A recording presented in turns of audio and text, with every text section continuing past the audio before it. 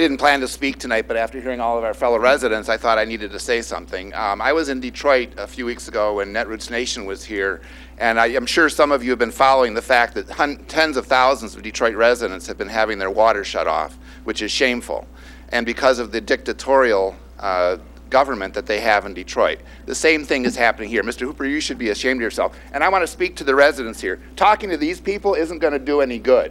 The only thing that's going to do any good is if you get up off your asses and get it when that well goes in, you all show up and you're willing to perform civil disobedience and get arrested. This council is not going to listen to you. Thank you.